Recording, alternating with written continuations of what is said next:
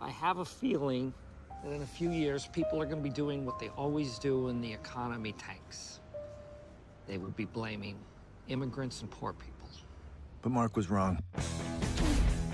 In the years that followed, hundreds of bankers and rating agencies executives went to jail.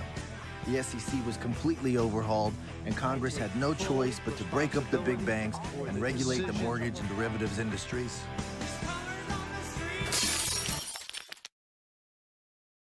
Just kidding.